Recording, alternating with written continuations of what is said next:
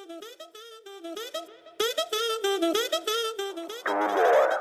makes you happy? Be yourself positive. Just another mindset. Hello, friends, and welcome to a new episode of the Just Another Mindset podcast. We need a paradigm shift if it comes to our economic and social systems. Let us drive this change together. The Just Another Mindset podcast shares inspiration and tangible techniques on how to create seismic shifts in an outdated system, collectively and for individuals alike. My name is Ismail, and each week I bring to you a relevant conversation, message, or theme that will not only entertain you, but help you to change towards a more meaningful and satisfying life. Get encouraged by listening to successful thought leaders, inspiring individuals, and impressive changemakers. Change from within will last and create positive results for all of us. Let us get inspired and embrace collective changes for the better. In today's episode, I talk to Nathan and Susannah about the upside of uncertainty. Nathan Furr is an associate professor of strategy at INSEAD, where he teaches innovation and technology strategy. Nathan earned his PhD from Stanford Technology Ventures program at Stanford University and holds BA, MA, and MBA degrees from Brigham Young University. He has written 5 books, and he contributes to Forbes, Inc. and other magazines on issues of innovation, value creation, and technology strategy regularly. Susannah is a designer and an art historian with a research focus on the Dutch Baroque period. She founded a women's clothing line, and she is the mother of 4 incredibly dauntless kids. What she values most is earnest attempts to live true. In this episode, we talk about the upside of uncertainty. Susannah and Nathan elaborate on gratitude, and we discuss how uncertainty and possibility are undoubtedly intertwined. You will hear about what Jeff Bezos has to say about experimenting, and we define 4 categories under which all of us can deal better with uncertainty: reframe, prime, do, and sustain. We discuss regret minimization, and you will learn about a fundamental secret of success. You will also understand why a value-driven approach can be so much more sustainable and rewarding than a goal-driven approach. Finally, we talk about doing things that really matter and the human capacity for hope. Wonderful. And with that, Susannah and Nathan, a warm welcome to the Just Another Mindset podcast. And my first question for you is, how do you feel and what is on your mind today? I feel really happy because we actually just launched an asynchronous course that's the companion to our book. So I'm feeling really excited, and it's fun because we actually employed our oldest child to help us get it on the platform. And we were just watching some of the clips, and he'd done such a beautiful job of editing. There's a part where we talk about the moment when the Notre Dame fire burned. And we were there with these people watching, and he had been able to edit in these pictures of our little kids when we first got to France. And anyway, so I'm just excited about the content and how it's coming across. So I'm feeling happy. Yeah. And I was thinking about so one of the principles we talk about in the book, so the book, The Upside of Uncertainty, is all about, what did we learn from innovators, creators, designers about navigating uncertainty? And there's a section in that book, which is about how do you sustain yourself through difficult times and emotions. And one of the tools we talk about in there is not exclusive to us, certainly, but it was one of the things we saw in the interviews we did, which was an old principle and from philosophy called Memento Mori, which is just remember you will die. And what that does is it heightens your awareness or your gratitude for the present moment. So we're really lucky. We get to live in France because we stepped into the unknown a lot of times, but also because, we got lucky. We're fortunate. And we want to acknowledge that. But so we're in the Tuileries Garden, and Susannah reminded me of this writer we really admire. Her name was MFK Fisher.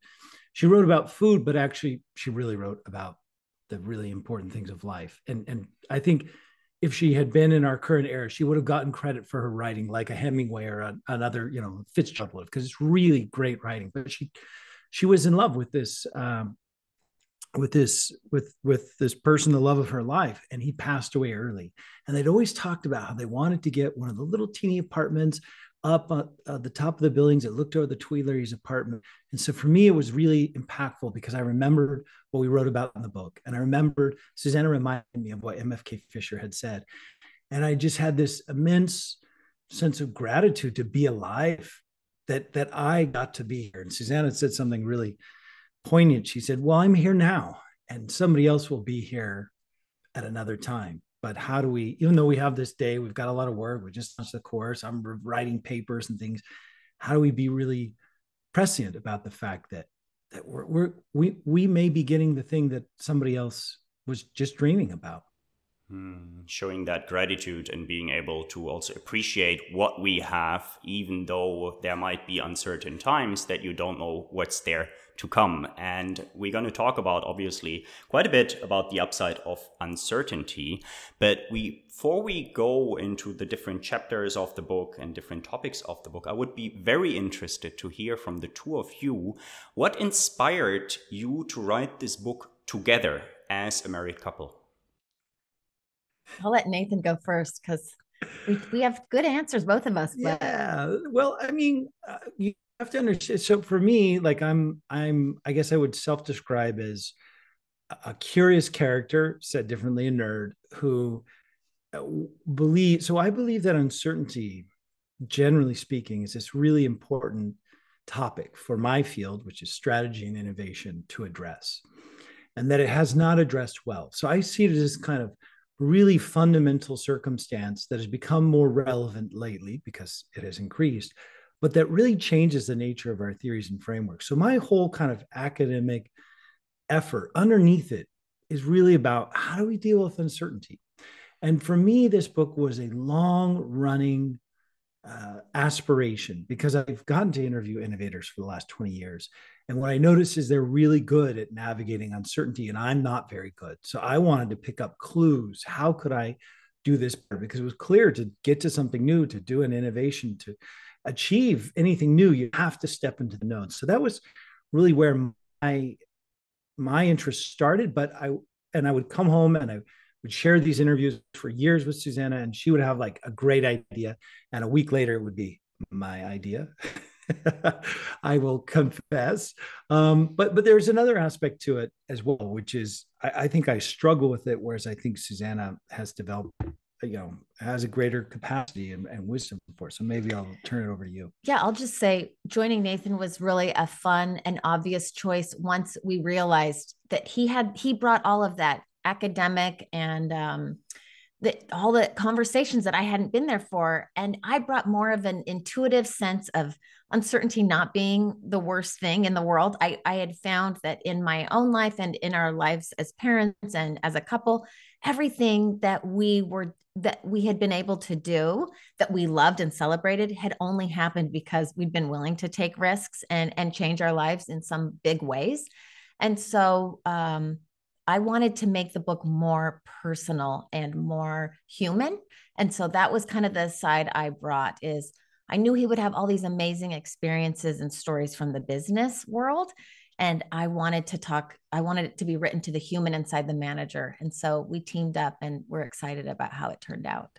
And I think that is exactly what makes this book so rich. It's a really nice combination of business and research and studies and this personal twist as well. And thank you very much for the answer on why to write a book together. And I would be very interested because you are married for 25 years plus, if I'm not mistaken. And this is the first book that you wrote together. There are uncertainties if you start writing a book, I suppose. So I would be interested, if something comes to mind, what went completely different than expected while or after writing this book? Well, I would just jump in and say we have really different working styles, and we have really different ways of viewing the world. And and I would describe it where Susannah tends to fly really high and be able to see the big picture, and I tend to be really up close. I'm like the woodpecker pecking the tree, and she's like the snow goose flying high. And I think we clashed over that initially, to be honest. And it was really learning to appreciate each other's complementarity, which is really like stepping back and probably, let's be honest, more for me.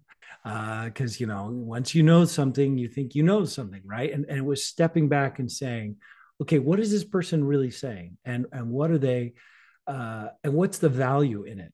Even if maybe I don't believe it's 100% correct, there's a reason why they're saying it. So maybe there's a nugget of truth in there.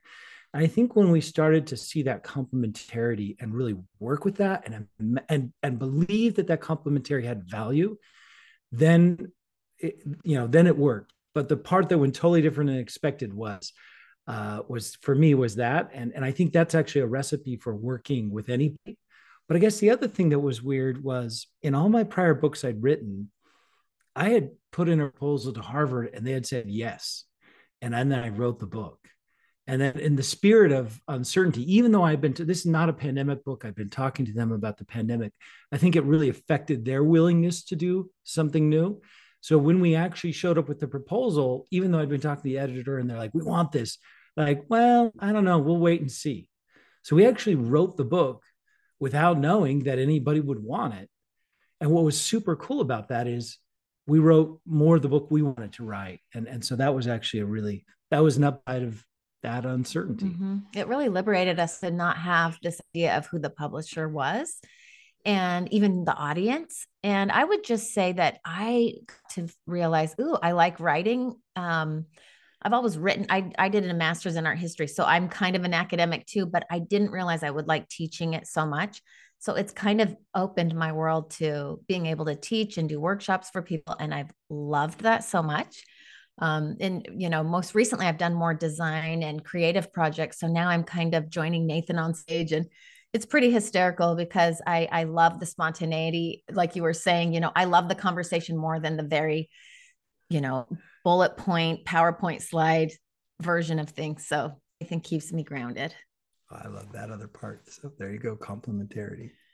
Absolutely wonderful. Thank you very much. And what I hear is that this uncertainty can or will eventually open doors to new worlds or to new opportunity. And maybe we can look a little bit deeper there. What is the difference for the two of you between uncertainty and risk, and why does it matter? Well, I don't mean to talk first, but I'll jump in there because I have a very nerdy academic definition, which is Frank Knight, who's a very famous economist, actually painted this difference. He defined risk as the conditions where we know the variables involved in the probability distribution. We just don't know the outcome or expected value. So think about rolling two dice. You're going to get between 2 and 12, and the likelihood, you just don't know what you're going to get. And some situations in life resemble that. But uncertainty is the circumstance where you don't know the probability distribution, and then get a little more extreme, may not know the variables involved, and then get a little more extreme. You may not even have a mental model with how to think of that. That's maybe what we more call ambiguity in the academic world. But for our purposes, we really kind of think more about uncertainty, ambiguity as being in the same bucket. And that is, we just don't have the information. The circumstances are changing. It's foggy. We don't know what to do or how to do it or what will happen. And it can be more or less extreme, but and so sometimes we say risk this, risk that, but we really mean uncertainty. So. Yeah, that answers it. I think one thing we always want to make sure people understand is we don't think all uncertainty is good. Mm-hmm. And we don't think taking willy-nilly risks of things that could really harm or hurt people is good. And so it's more about when we face an uncertainty that we didn't choose, how do we do that with more courage and heart? And when we're going after uncertainty, or after possibility, after something we want and there's uncertainty involved, how do we even expand what we're thinking is possible? Because sometimes people aren't seeing the whole scope of what is available to them because they're not used to seeing uncertainty as just the natural, thing that is the portal to possibility. I like your answer to that. No, absolutely. And I'm sure we're going to talk about reframing of uncertainty quite a bit. And what I hear is that once you face uncertainty, that you do not shut down and stop doing what you had to do, but that you take educated decisions on how to move forward. And I would like to use a quote here, and that is, "Uncertainty and possibility, it's two sides of the same coin." Could you explain what you mean by that? Okay, sure. Yeah, basically what we've realized talking to all these path breakers and leaders and managers was that they had come to realize that uncertainty did not mean that they should avoid it or stop. And the problem is that we are wired to fear uncertainty. So just from evolution, usually something that was unknown was very likely, maybe even lethal or dangerous. And so we now have this kind of wiring for that very ancient brain, evolutionary brain. Basically, when we are wired to fear it, it is such a physical, anxious feeling that instead of thinking, oh no, this means I'm not supposed to do it, there are ways to learn to say, oh, this is just normal. I haven't been here yet before, but what is potentially waiting for me on the other side? And so, yes, every possibility that we want is going to first be felt as some uncertainty. And every possibility we want to have will probably not come without some measure of uncertainty. So literally they're linked together, and people who have just been able to figure that out and don't worry about it anymore are more likely to wait around and not let the uncertainty rattle them and make them stop going for it. And I guess I'll add to that. I mean, you touched on this, but there really are two kinds of uncertainty we address. There's the uncertainty you choose when you pursue a possibility. In other words, realizing that there's this possibility, I'm going to have to step into the dark here. And if you're honest with yourself, you look back on your own life, you'll see that all the big things that happened to you came after the big things that you love. Yeah. But that plan, that's kind of more planned. Like you made a choice. But as we all learned with, for example, the pandemic, or we've learned in other aspects of our life, uncertainty happens to you. You don't choose it. And you wouldn't choose it. Like who would choose that? But this is kind of grandmother wisdom, if we're honest, but it's remembering that there's still a possibility to be pulled out of that. You may not have wanted that hand of cards, but it's been dealt to you. So now what can you play with that hand of cards? And I think that's the other aspect of what we try to do, is to help people see that uncertainty in a different light, not just to see it because, we know, again, that's grandmother wisdom, but how to do it. There is another component which I would like to understand, and I very much like the story, let's just call it, of you, Nathan, being offered a job at INSEAD. And you as a family were faced with a decision. Do you leave behind a very certain and comfortable, but also very hard-earned position in the United States and move to France for that? And you talk about that you were comparing the uncertainty of the new against the certainty of what you know, and that this is somewhat of a flawed approach. It's taking place in our head. So I don't know if you have some thoughts on that. Yeah, that was, I'm happy you pulled that story out because it's a nice illustration of a principle or a tool. So in the Upside of Uncertainty, we actually have 42 tools. It's an incredible number. So we organize that around the four arms of the first aid cross. And the four arms are reframing, priming, doing, and sustaining. And reframing is about acknowledging this point you mentioned. Uncertainty, possibility are two sides of the same coin. So how do we, and Susannah talked about this evolutionary wiring we have, which is we're wired to fear loss. So when we approach that two-sided coin of uncertainty and possibility, if we focus on the uncertainty, it'll spark our evolutionary warning system. If we focus on the possibility or the gain, we're calmer and we can make better decisions because we're not acting out of fear, we're acting out of reason. Very much system one, system two thinking that Daniel Kahneman talks about in his work of behavioral economics.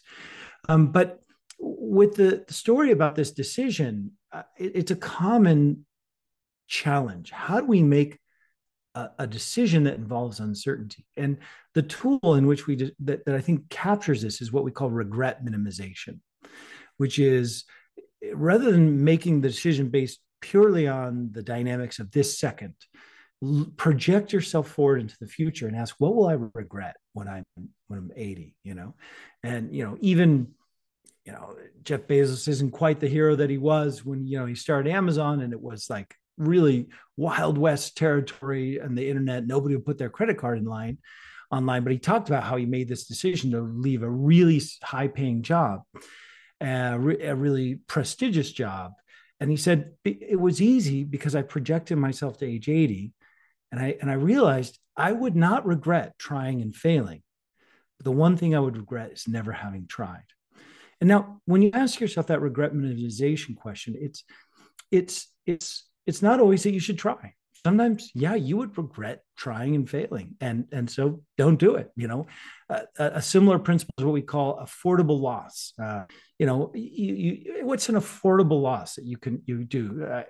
And for us, again, as we went deeper into how do you make decisions, you tapped into the principle of the other aspect is compare apples to apples. So often when we're making these choices, we focus on what we know and what we had when we had a great job at a university we liked. We had family who lived up the street. I was going to have the job for life. Kids were in school. In fact, our oldest was in high school. You don't usually move kids when they're at that advanced stage. And so there are all these really familiar knowns, and we're comparing it to, oh my gosh, it's France, and it's a different culture, and it's a different language, and a different education system. And the standard was higher at INSEAD. So I needed more publications, and we'll make less money. It was all these things, right? And so we got stuck. And there were two things that helped us make that decision, which is why I gave you all that foreground, which is number one, what's the possibility of INSEAD? Let's compare the possibility of what we have now and the possibility of INSEAD. And the possibility of INSEAD, which is as a top 5 school in strategy, how's it going to be around people who are way at the top of their game? We'd be having conversations and partnerships and collaborations that would allow me to explore new ideas. And I get exposure to leaders and executives in a way I wouldn't get in my current situation. When I did it that way, I was like, oh, wow, that sounds pretty interesting. And you know what? Maybe the point of school for our kids isn't to master their math class right now, but maybe to face a challenge and overcome that is even more important than the lesson they learn in math. And so when we framed it that way, we're like, it became more obvious. But the second piece was that regret minimization, because I remember I had a conversation with my grandmother, and she said something super impactful to me. Again, very colorful, interesting character, but she just cut through it like a knife. She just said, I gave her the whole monologue, and she said, Nathan, parents teach their children to live their dreams when the parents live their dreams. And that was like a regret minimization moment. It was like, oh, I don't want to regret not living my dreams. And I want to teach my kids to do that too. Boom, we got to go.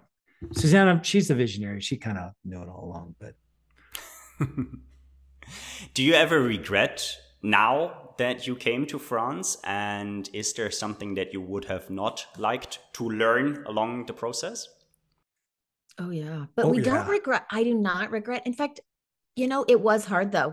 We write about this in the book too. There was definitely a honeymoon phase and then a very dreary phase. And it was a very uncertain time where we actually even considered moving back to the US just because our kids they were having such a stressful time at the school. It was different than we were led to expect. But, I was thinking about this idea of the school and our children and how we were thinking, well, maybe it will help them be more resilient. And there were a lot of years where we felt like they're not more resilient. And now we're seeing that it took a lot of years. We've been here over 7 years. And now what they're doing is so brave and courageous. But it wasn't something that we saw for a long time. They did have some kind of swirling years of stress and angst that we thought, have we ruined them completely? Even though they would say, no, we like living here, but they'd kind of have tears rolling down their face. And, they've had to see friends and cousins in the US have different opportunities. Like our kids don't drive cars because no one gets a license here, and their cousins are driving to get milkshakes and drive-throughs, and they think that sounds so fun. So, dumb things that they're missing out on. But I would say the regrets would have been really high. We can think back to things like, oh my gosh, if we hadn't done this, because we knew enough about what we tried France on actually 4 times before moving here permanently. So that's another thing is not everything has to be, and we talk about this too, a once, like we're going to pull this lever and then we're never looking back. If you can try things first, it's really helpful. We talk about that being a two-way door where you can go through and come back if you need to. Transform a decision from a one-way door into a two-way door. And so ways we transformed that decision was we tried it, we came and visited, instead of framing it as we're moving there forever, let's try it for 3 years. And frankly, that was the frame. We'll try it for 3 years. If I'm not going to get tenure, it doesn't work, we'll come back. And all of those things help us, kind of lower the threshold and fear of uncertainty. So. No, absolutely. And during the interviews that you talk to people, you just highlighted your very own case, let's say. What role did this experimenting and also pivoting play to take educated decisions and move into uncertainty? So one thing is that the what you're talking about when you talk about experimenting and pivoting or breaking things down into small steps is in the section of tools that we call do, taking action. And one of the things that was kind of fun about that section is it's the one that draws most heavily on the domain of research in which I was trained in my PhD at Stanford, in which I've continued to do research in. So there's like a great deal or a good, strong body of research supporting this material. So it was both interviews, so I mentioned Jeff Bezos and, we interviewed him twice. Again, when he was in this really interesting growth stage rather than in the kind of scary giant phase. And he talked very clearly about what we did at this organization is we found a way to do more experiments. So we lowered the cost of doing experiments. And when we did that, we could do more experiments. And that dramatically increased the innovations you produced. Or I remember interviewing the chief science officer of Regeneron, which has been able to produce therapies at less than 20% the cost of their comparable competitors who have also produced 3 or more FDA approved therapies. And all they did is look at the process by which we develop pharmaceuticals and say, where are the fundamental breakdowns? How do we speed up the experimentation? But I think the most interesting, maybe and relevant for folks, answers like kind of a puzzle, I think, is at the back of our minds. So my advisor at Stanford, with one of her PhD students after me, did this really interesting comparative study where they asked the question, you're doing something new. And there's so many things to pay attention to. Like, let's say you're doing a startup, for example. It doesn't have to be that, but any project, right? And if you're doing a startup, you got to figure out, well, what problem am I solving? What would the solution be? Who are the customers? Who are the suppliers?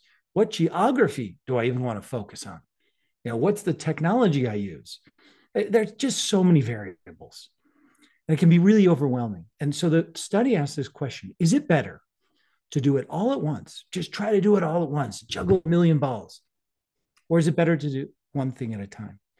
And, when you look out there at like the popular press, if you read like some of these tech blogs, TechCrunch and VentureBeat on all this, you'll hear these stories of these feels like these superheroes who do everything. But what they found in this comparative study is that actually trying to do everything at once spreads you really thin, limits your learning, and actually limits your growth. And so they compare like startups, and they found that instead what's better is to focus on the most critical activity for a time, get it to a plateau where it's good enough. It's not perfect. It's not how it's always going to be, but it's good enough. And then you rotate to the next most critical thing. And a good analogy for this that I like is think about how a chef cooks a meal. The chef doesn't cook the chicken to perfection and then put it to the side where it gets cold and gelatinous while they then cook the carrots to perfection. No, they're juggling the pots, but they also aren't really stirring all the pots at once. They're bringing the important pot to the front burner, then putting it to the back burner.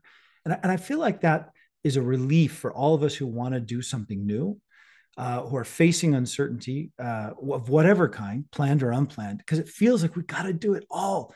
And that just overwhelms our brains. Instead, it's quite comforting to realize that research supports that it's better to focus on the most critical thing, break it down into a small step, and then go from there. Let's use this book as an example one more time. And perfectionism is a topic, I suppose. And when the two of you worked on this very book, how and who decided this chapter is good enough and let's move on to the next topic? Let's continue. Let's go and write up a new section. How would that process look like between the two of you?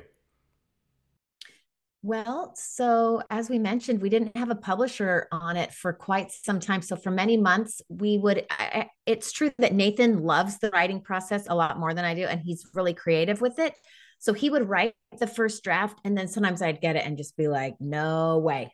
I'd say, this is great material, but it's still too bossy or it's too managerial. And then I'd take a pass and he'd say, your sentences are so weird. I don't get these sentence constructions. So then he'd go back through, and ultimately the people who know us well, like someone like my mom, is like, oh, I can still so hear both of you, so we definitely did look at each other's work.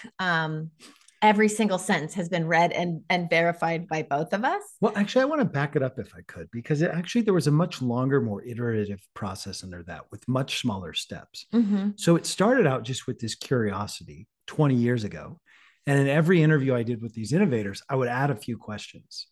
And then that evolved as those questions kind of produced some interesting things. That evolved into like full length interviews specifically about how do you like navigate uncertainty. And then that led to reading about discovering other people and places that dealt with uncertainty. And then as we brought together all these interviews and all this research, we actually literally have like these huge white Post-it notes with little Post-it notes on top of it with all the interviews and all the ideas. And there was all this iterative discussion where we said, what agglomerates around what as like a principle, as a tool? What does the research say about this? What does the research say about that? So there was this long iterative process where if you were here, you would see these like little ladders of Post-it notes forming up around these tools as we wrestled with them. And then when we had a ladder of tools, again, this is all the small steps in iteration, we'd debate and we'd wrestle. Is this a part of that? Is this really a separate construct? And how does this tie into that? And what would illustrate this principle? And beating it up and wrestling with it. And then actually we taught these like free workshops almost, where we taught the tools and we wrestle with how does it teach? And I'd also given a bunch of speeches. And so we'd play with different ways to talk about how they interact and what do they work with. And so it was just all these cycles of iteration so that when we got to the point where, Susannah was like, we talk about it and I'd write the chapter, then that was like quite a mature phase of this small steps in iteration process. I'm sorry, if you saw me looking down, I was digging for this hilarious email that I captured because while this was happening, there were moments where Nathan, right when the book was finally finished, and I have a list of the best thing, because I stayed calm, because uncertainty sometimes, one person is able to kind of be the anchor. But at the very end of this amazing journey that we'd been on, and the book is in, he said to me one night, I am so worried that this is the wrong book. And it was so stressful for me to hear it, but I was like, okay, I know he does this with all of his books, but he was very just feeling kind of even maybe that finale of all that effort that he's just described. There was still fear. There was still uncertainty of, is this going to be worthwhile? And we laugh now because his worries, there were like 7. And one was like, I should have written it by myself. And he was trying not to be rude to me, but he was like, maybe I needed a solo authored practitioner work. And then it was, this is the wrong method, or I didn't, attack it from the right angle. And there were all these things. And I love it. I wish I had the exact words, because some of them were kind of like hysterical, given the fact that actually, even probably a week later, he felt good about it again. But I think people need to know that there's so many phases with a project where even after you initially think, oh, good, that uncertainty is behind me, I feel great about this now, it might revisit itself upon you. It might say, hey, you thought you were done, but I'm going to come in here and make you stressed again. And it's such a real thing. I would say two comments about that as I hear the wheels of the bus go over me. I know, I'm just teasing you. It's so important. It's the real thing that happens. I know, I'm teasing you. I'm teasing you about you throwing me under the bus. But no, it's totally fine. But I would say 2 things. Number one, in interviewing these folks, you realize that they too feel uncertainty. It's not that innovators and creators don't feel anxious. Let's talk about John Steinbeck. Yeah. The Grapes of Wrath. Yeah. So go ahead, tell that. Yeah, he actually kept a journal during writing that, which ended up winning the Nobel Prize for Literature. Well, he won the Nobel Prize for Literature, but largely attributed to The Grapes of Wrath, which and is he has yes, amazing book. But he has a journal where every single day he said, I know this book is important and someone's got to tackle it, but it's not me. I'm a horrible writer. I'm no good. I'm making a mess of this every single day. So this self-doubt and this stress of, is it good enough, happens to all of us. Yeah. So, and so I'd add the second piece to that is, so we'd done the interviews, we'd done the research, we read about it, and we knew even these people who do these amazing things, like one of the greatest American authors of all time said, I'm not a writer, like how many dozens of times, I can't do this. But the other piece is self-knowledge. And I'd learned this about myself. Every time I'm about to publish something, I always am like, this is terrible. I should just hide it and bury it. And then, past experiences taught me from trying, oh, actually it wasn't terrible. And it was well received. And let's generalize that beyond me. What is it about innovators? Is it that they're fundamentally wired by nature to like love uncertainty? I don't really think so. I think some of them have come to this world, like Susannah, with a little higher tolerance for it. But I think what they've learned is this fundamental secret, which is you only get possibility when you step into uncertainty. And if you get better at pulling possibility out of the uncertainties that happen to you, you will have more possibilities in your life. And they kind of get addicted to it. And I would even say we have sometimes even gotten addicted to it. Like Susannah talked about that moment when we moved to France and then the school wasn't working out. And there was this crazy moment where we got an offer to put the kids in a school in the city that was, much more adapted to their needs. And it was like, can you do it in a week? And we're like, well, wait, we have like a year-long rental contract here and our kids in the school play and we have all these, how could we do that? And then there's a moment that said, well, how could we do it? And a week later, the doors on the train closing, we were on our way and it was such a relief. And now we sometimes talk about that as when the doors close moment. Like, how could we find another one of those? Because we started to get addicted to the possibility that can happen. And actually, can I just piggyback on the idea of the self-knowledge being so critical? Because that is what enabled me not to take his doubts personally, because I knew that about him. It actually is what enabled me to just be like, I remember we didn't have an argument. I remember being like, okay, yeah, I'll write those down for you. Let's write down your concerns and we'll go over these.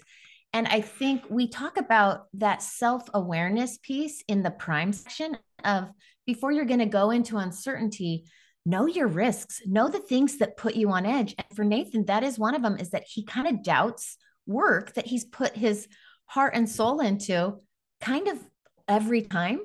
But instead of taking it so seriously, like, is this a sign or a warning? Now he even knows like, oh, I'm doing that thing, and you don't waste energy on it. And so riskometers are actually something that we got from Tina Seelig, one of Nathan's mentors at Stanford. But it's this activity where you chart yourself on what kind of risks actually do you not even see as risks because you like taking them. So it might be a physical thing. Maybe you do sports or something, or maybe you're able to take financial risks and it doesn't stress you out. But knowing those of our partners, of course, we need to know our own first. But even when you know your partners, you can minimize the discord because you'll see it and go, oh, hey, I remember that's hard for you. Let me help you with that. And remember, this thing's hard for me. And you can fortify and even start to embrace those areas and build up your risk profile, which is so helpful for any uncertainty that's coming towards you and you're just not sure what it's going to be or when it's going to happen. No, thank you very much for sharing that. And yes, you can get somewhat used or even addicted to diving into uncertainty, but you will not avoid the feeling of uncertainty and the self-doubt at times, right? And I think this is a key, very essential point for me, for all our listeners. Even if you delve into uncertainty, it will always be there and it's fine to be there. It's part of the process, if you want to say. And if we talk about exactly that, I would also be interested when you created the book or when you came up with the book and then you go through the process and so forth. And maybe we can talk to that a little bit. How much of a value-driven approach in comparison to a goal-driven approach was that? And how does it help to have values behind a project, let's say, rather than what we are many times told, you must have very clear, distinct, smarter, whatever you want to call them, goals. So how have your values helped you to persevere and to go forward and to write such a wonderful book? Oh, that's such a good question.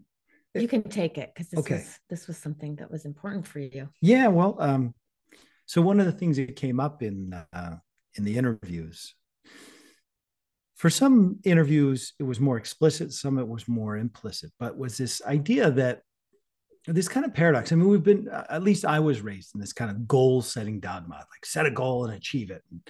And what some of the innovators we talked to, they've challenged that logic. You know, and particularly I remember the interview with David Heinemeier Hansen, who did Ruby on Rails and Basecamp, and super entrepreneur. And he's just like, listen, a goal doesn't happen because when you're in uncertainty. The goal doesn't happen because you set it. And he actually was really challenging. He's like, it's total BS. He's like, you actually don't control that. There's so many variables, whether you recognize it or not, that are outside of your control.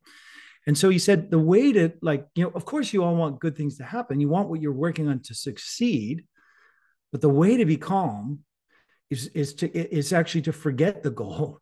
And actually the way to do the best work, which is the most likely way that your goal will happen, is also to forget the goal, but instead focus on your values. Why am I doing this? Now, for him, he said it was writing great software, treating his employees well, and acting ethically with the market. And he said, listen, I can work for a couple of years on this. They're working on a project and have it fail. That's millions of dollars and 2 years down the drain, so to speak. But I would still feel happy because I would have achieved these values and I would have learned all this great stuff we could contribute to, other projects we work on, and the people around me would have felt like they were treated well. And so we'd done this interview and then this happened to me personally. Why? Well, as I mentioned, this was not a pandemic book. We'd been working on it for a long time, but the pandemic happened while we were working on it. And what that meant is I felt like I had this cool idea about how do we face uncertainty? What are the tools for that? And suddenly every guru and thought leader out there who has a bigger trumpet than me is grounded at home, suddenly with a lot of free time and one thing on their mind, how uncertain I feel. So I was like, I'm going to get scooped. This is terrible. And Susannah reminded me of this principle. She's like, what are you talking about? It sounds like you're focusing on your goal, that this is like some big book. What would happen if you focused on your values instead? What are your values? Like go back really into who you are and what you're about. And we had this. Actually, I said, let's remember, we wanted to write this as if we were writing it for our friends or our kids, the people that we love, that we would want to encourage through uncertainty. Yeah. And to remember that each of us is unique and each of us does work that is unique. And I'd done the interviews I'd done and nobody else had done those, and somebody else had done what they'd done and I hadn't done that. And so what is my unique contribution that I could make? And when I did that, I think for me, number one, it made me so much calmer. I literally let go of, and again, remember, at this point, we don't have a contract yet either, which is a first for me. So I'm feeling all these big superstars are out there talking about this. They're probably pitching my editor and taking my contract. And so this was like a very material thing. But I just got calm. I was like, you know what? Wow, wouldn't it be cool if I did my best work? And, for me personally, that manifests in some chapters and some ways we talked about things. If I'm honest, one of the hard things about being in my field, which is in business, is it's so unidimensional about what success is, and so I and others sometimes fall into this trap of saying, well, you could be like great person X or great company Y if you did 1, 2, 3. And there's a chapter in that book where we just basically say, should you even be bothering to try to be that? Like, that's like not the point. So to be able to write that chapter, to be honest, let's say, and say, like, I'm not here to offer you the 3 steps to be Jeff Bezos, because maybe Jeff Bezos isn't somebody you should be imitating. I mean, sure, he's done a lot of cool and interesting things, and we could learn from those, but there's other things that are not good. And so that I feel like now that focusing on the values, as Susannah encouraged, I think it definitely led to a better book. And I would say, what am I proud of? And I've written 5 books. I'm proudest of this book. So, what maybe one does better than another, but I'm proud of the work I did, and that's worth a lot. Well, and I think the authenticity of it, we just kept going back into that mode of, okay, we're writing this to our friends. What would we want to share? And what would be most helpful here? And so sometimes that meant being a little bit more vulnerable. And I was actually so grateful that Nathan was willing to do that, because he does have this platform and these colleagues and these academics who, to be honest, a lot of them just haven't even addressed or acknowledged that this book exists, because writing a book with your wife is kind of like not super cool and maybe a little odd. And so, but he has just, I think, felt buoyed up by how good that felt to go from the values mindset. Yeah. And you'll be honest with you. I remember, like, here's one of the most impactful moments for me. When somebody emails me and says, this really mattered to me. Or I gave a speech about this in Sydney, and the journalist afterwards interviewed me, and she just said, you've written a love letter to the human race. And I was like, wow, like, how much better is that than the other stuff I've done? I mean, yeah, objectively, there maybe a book sold more copies or a paper got more sites or something, but I don't know. What do you want to be remembered for? Gosh, I think I'd rather be remembered for that, if possible. I mean, I'm not, by the way, I'm not saying I've achieved that. This is aspirational, but it sure felt good to be on that aspirational track of having somebody said, that was beautiful work. That's cool. I think I want to do more of that. And I can definitely confirm that. So I think writing a book with your wife or with your husband is certainly pretty cool. And I definitely want to acknowledge you for writing that book. And it was good fun and very interesting and very knowledgeable going through that book. And we are coming towards the end of our episode for today, but I have a couple of questions that I ask all of my podcast guests. But before we go there, Susannah and Nathan, what are areas, and you can name them from business, from politics, from your personal life, or choose anything else really, where you would be hopeful to see more experimenting or endeavoring into the unknown, to really more delve into the uncertainty? I don't know if something comes to mind. Oh, I have tons. Can I go first? Yeah. So education for me, like I am envisioning schools that are just so different, that kind of go back to like even apprentice models, or letting kids feel so free. We have those Waldorf schools and Montessori, but they've kind of been looked at as strange, or not like as hopeful, or like, oh, that's for kids that aren't smart, So I would love education to be really looked at, and I'd love to be involved, but I'm so interested in partnership societies. So that's something to look up. Ryan Eisler, she talks about, when men and women are equal in situations, things go totally differently. And that was in existence in ancient Minoan civilizations. Partnerships abounded, and there was no war, and so many cool things. Bio-intensive gardening. I want people to be growing vegetables and having potlucks with their neighbors, and like going back to the old school stuff that we've left behind that actually was sustaining people for so long. I'll just say government. Government is one of the most egregious areas where they make the classic mistake that big organizations sometimes make, is we just roll out a solution without actually understanding the true variables or assumptions we've made. And if they could just learn to experiment, it could be incredibly powerful. And I think that's what happened in China when Deng Xiaoping walled off Shenzhen and said, "Oh, we'll let this operate by some different rules," and that created the Chinese economic miracle. And so if we could see more of that, I think it'd be really powerful. Thank you very much for sharing that. And I do agree, education, government, and there are a lot of ways that we can delve into the uncertainty and actually benefit from it. Like you talked about, like having better communities with your neighbors. Something that just came to my mind when having a conversation roughly 2 months ago with a friend of mine, a mentor of mine, in fact, and who's like, we have this, let's call it energy crisis in Europe. And he's like, yeah, prices are going up, but maybe we should not think that each and everybody sits in their individual apartment heating for a lot of money, but maybe we can also come together, right, and heat with 5 people. If it actually, I mean, yes, it is a crisis, but we can find new ways on how to deal with situations like that. And I think community is one of the bigger ones that we can look into and find new solutions. Wonderful. Susannah and Nathan, thank you so much. And as I said, I have like 3 last and final questions for this podcast episode. And you may choose to answer them together, or you may choose to answer them one after another, or you may choose one either answers those questions. My first one would be, what is an important truth for yourselves that most people do not know or talk about? I love that question. Well, you know, there's a precursor to this project that we actually worked on first. And we called it the Earnest Project, which was a working label.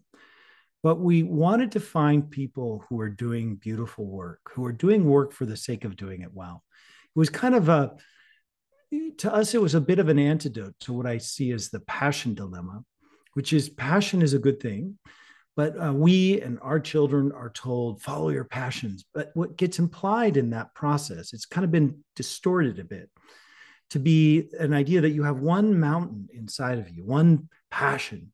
And if you found that one thing and you sacrificed everything to it, you would be the next Picasso or Jobs or something like that. But it's very instrumental, meaning it's very outcome focused. It's very unidimensional view of a human, the complexity of who we are internally. And so we just went out, we interviewed people about the meaning of work. And we interviewed people who were doing work for the sake of doing that really well, not for the fame, not for the money, not for the prestige. And we found amazing, beautiful, interesting people. And that was as a project we're picking up after this book. And I just think that what does it mean to do truly meaningful work? Maybe we don't talk about that enough. Wonderful. I love that. Thank you very much for sharing that. And that leads me to the second question. And I would be very interested, who are mentors of yours, or who are people that you look up to personally? You mentioned quite a few already, but maybe you can, pick a few. Well, I've never met her, but I've listened to every podcast she's ever done. And that's Krista Tippett. I love the community she's created at On Being. I love Naomi Shihab Nye, the poet. Because she's like the kindest, most generous person you've ever met. I mean, it's like, and her husband too is a mentor. And yeah, Michael Nye is this beautiful human being who, he's a photographer. He does these photo essays, and he'll spend 3 days with people before he takes their photo, understanding who they are and their story. And then he'll take a photo of them, and the work he does challenges our assumptions, you know. So he did this photo essay on people who became blind after, you know, at some point in their life, or people who had, like kind of pregnancies, you know, unexpected pregnancies, teenage pregnancies. And he just creates so much compassion for these people's stories. And so I think those are good mentors. Love that. Thank you very much for sharing that. And I have a last and final question, and it's a rather hypothetical one. And usually I have one guest, so I talk about solo traveling. But in today's episode, it's the 2 of you traveling in space for actually quite some time. And it can be weeks, it can be months, and it can even be years. And after all that double travel, let's call it, you encounter a human-like species. And I call that question the 3 truths, or the 3 facts, because they can only process 3 facts about humanity before they decide whether or not they want to get to know us. What is it that the 2 of you tell them? You're too good. These questions are so cool. I'm going to be thinking about this for so long. I would say that humans have a lot more. So first off, if they were to look from the outside, we have all these economic theories and political theories and organizational theories based on assumption that humans are selfish and they want to trick each other, or what is called opportunism. And those are very narrow theories, almost embarrassingly simple if you really think about what it means to be human. And Susannah pointed out to me this interviewer, this person who said, Adam Smith, who wrote The Wealth of Nations, which is one of those foundational pieces for all the folks who highlight scarcity and self-interest as the root of economics, wrote it while he lived with his mother, who was making him breakfast and dinner and caring for him in every way. And that really humans, I think underneath it, have this immense capacity for empathy, for care, and for love. And that maybe is really what motivates us as we aspire to be. And so there's a difference between what we may sometimes act as and as what we aspire to be, and the focus on that. Okay, but the three things, what would you say? So one, empathy, or something beyond the selfish gene. The not selfish gene exists. I was going to say that humans are good at play and collaborating and having fun. Like deep down, we have that innate longing to do things that are collaborative and fun and joyful. The third thing I was going to say is there's really interesting discussion going on in our broader world where we have all these crises, economic crises, political, military crises, environmental crises. And there are some people who say, and there's actually a person, a thought leader that Susannah just checked out, who is that we should not have hope. And just last night, we were talking to one of these friends via Zoom, who we met on this Earnest project, this really beautiful human being. That's one of the kindest people you'll ever meet. And he's struggling with his eyesight. He had a surgery that went poorly, and he's a writer. That's what he does. And he talked about, I get this snow on my eyes, this visual snow on my eyes. And what kind of poet can't see the moon, right? And we're talking about, and I was thinking about like this, this Venice that we'd been to, where there's this crazy saint called Santa Lucia. It was like the patron saint of light and sight, and how he wants to go see this saint and maybe would do something. But the irony is that Santa Lucia, if you go visit, and I've been there in Venice, her face is metal because somebody tried to steal this saint and her head fell apart. And so Santa Lucia, the patron saint of sight and light, has no eyes. And yet he still wants to go. And you know what? I'll be honest, I don't believe in saints and all that kind of stuff, but I want to go for him. And I think that says something about the human capacity to hope, even in dark, dark situations. There's some spark in us that can still find a way to hope that it could be better and to do something about it. And I think that's worth. That might be number one. Well, I'll let them decide the order.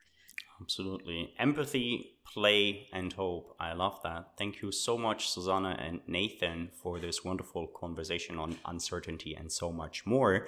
I will make sure to put all the links we've discussed into the podcast description, obviously. But if there is either a special way to reach out to you or something that you want to hint the audience towards, now is the time.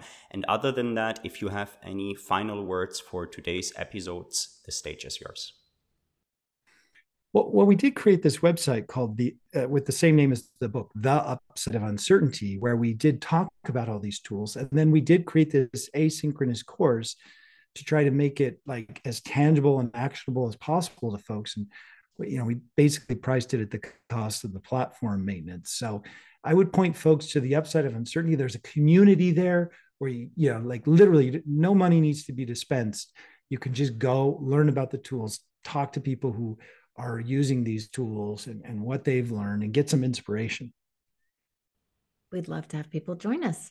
Thanks so much for a great conversation. Thank you so much, and hopefully talk to you very soon again. Yeah, thank you.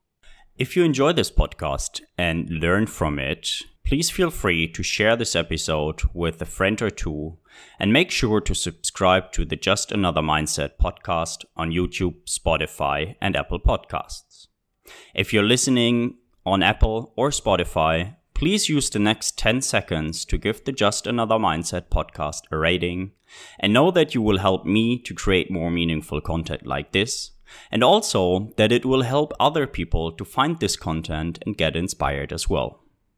If there is any future topic or guest that you would like to hear more about on the Just Another Mindset podcast, please let me know by leaving a comment on YouTube or sending a mail directly to contact@ishmaelwondergarten.com. And if nobody told you lately, be reminded that you are worthy, you matter, and you can achieve anything.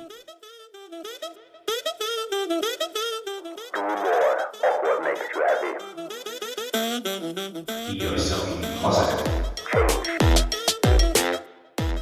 Just another mindset.